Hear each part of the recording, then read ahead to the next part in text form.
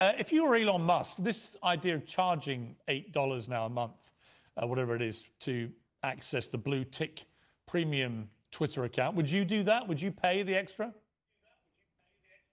I think that social media companies for a very long time have lived in an absolute fantasy where they've printed money from thin air by charging people for pixels, and they grew into these large conglomerates with too many staff sitting around doing nothing, having coffee breaks.